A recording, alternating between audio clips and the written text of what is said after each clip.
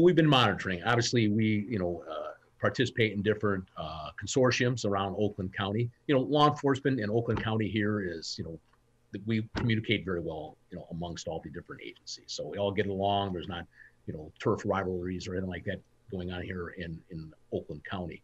But so far, no incidents or issues here in West Bloomfield. But we are monitoring areas of protest and or other issues where laws are being violated in other communities.